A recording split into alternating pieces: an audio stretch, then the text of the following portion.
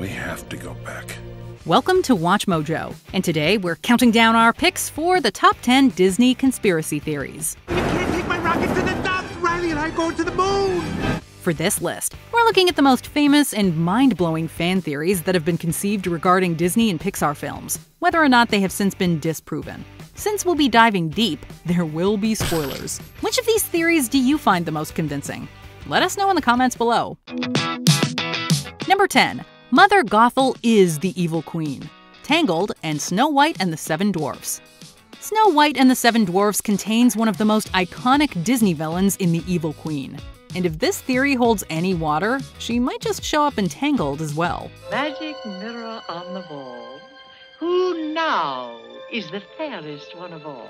The theory posits that both stories take place in southern Germany, and that the events of Tangled occurred over 200 years after Snow White. Gothel also supposedly faked her death at the end of Snow White and lived for centuries thanks to the Golden Flower, eventually leading to the story of Tangled. All good things to those who wait. Furthermore, both characters are vain and obsessed with physical beauty. Both wear a similar style dress, Gothel's dagger resembles the Evil Queen's dagger decor, and their old age appearances are strikingly similar. Coincidence? Number 9. Bing Bong is a monster.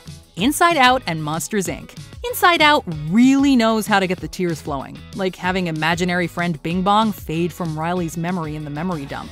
It breaks our hearts just talking about it. Take her to the moon for me, okay? The famous Pixar universe theory posits that every Pixar film takes place within the same universe, and that applies here. According to this surprisingly tantalizing theory, Bing Bong was a monster from Monsters Incorporated who used to make Riley laugh. I went to all of your concerts! Yeah, I blow a mean nose. And for those who don't remember, the ending of Monsters, Inc. saw the titular creature switching from scares to laughter in order to produce more energy. Following this logic, it is possible that Riley based her imaginary friend off of the monster who used to visit her every night. So long, sucker! Number 8. Captain Hook took Ariel's mother's life. Peter Pan and the Little Mermaid franchise. It's quite common for Disney protagonists to be minus a parent or two. Ariel, for instance, is without her mother, as Queen Athena died after meeting a violent band of pirates.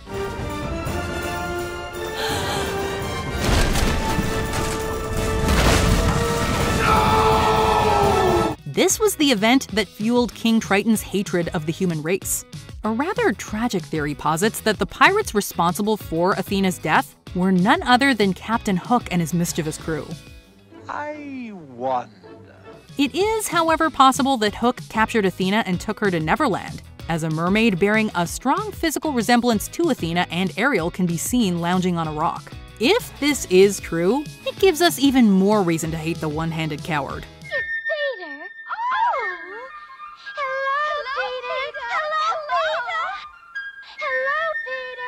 Number 7. The CIA. Lilo and Stitch. Continuing the Disney tradition of orphaned protagonists are Lilo and Nani from Lilo and Stitch. Ving Rhames voices Cobra Bubbles, an ex-CIA agent turned social worker in Hawaii who also has connections to Roswell. Bubbles. Mr. Bubbles. That is strange. Yes, I know. However, the theory postulates that Cobra is not actually a social worker, but that he has continued life in the CIA. In fact, he supposedly once worked with Lilo and Nani's parents, also CIA agents, and he's there to look after their kids following their deaths. You don't look like a social worker.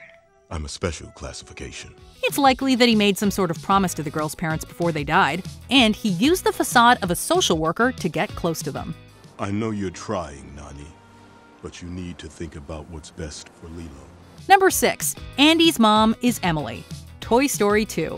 One of the most popular theories in the entire Disney canon regards a new character introduced in Toy Story 2, and maybe an old character as well. In the movie's saddest sequence, Jessie talks about her old owner, Emily. While the two remained close throughout Emily's childhood, Emily eventually outgrew Jessie and gave her up. Every hour spent together lives within my heart. Though it would be a major happenstance, it is possible that Emily is actually Andy's mom. Andy, let's go. Molly's already in her car seat. She'd be the right age, and we never learn her first name.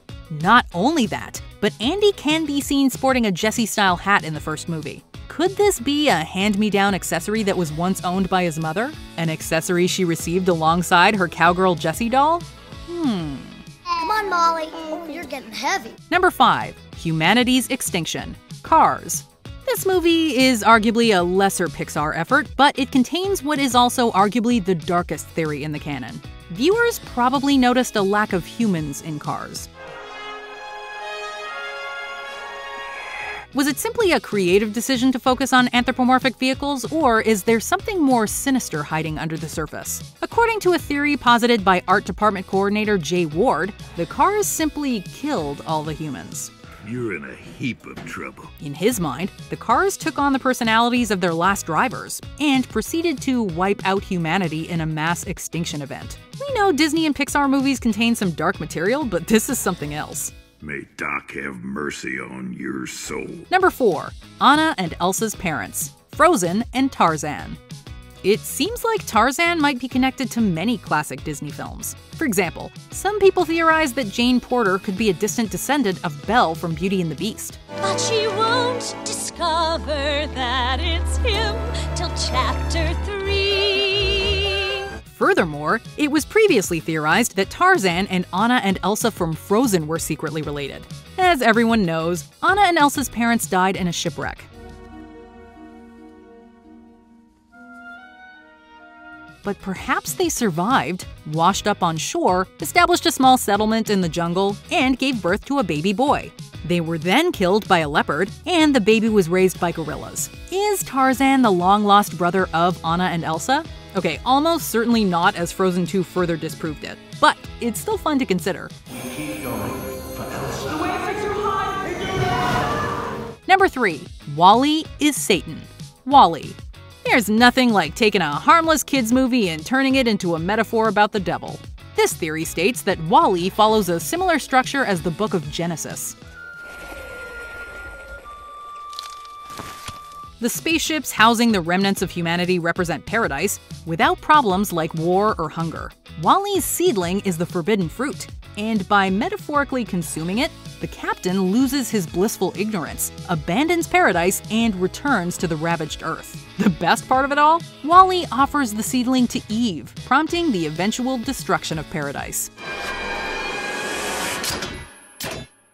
In this case, WALL-E is the serpent in the Garden of Eden who gives the forbidden fruit to Eve, ergo, Satan. WALL-E! Number 2. Boo is the Witch. Monsters, Inc. and Brave. The aforementioned Pixar shared universe strikes again with a particularly loopy theory. It states that Boo was permanently scarred by her experiences in Monsters, Inc. and developed a fascination with the door's mechanics. Nothing's coming out of your closet to scare you anymore, right?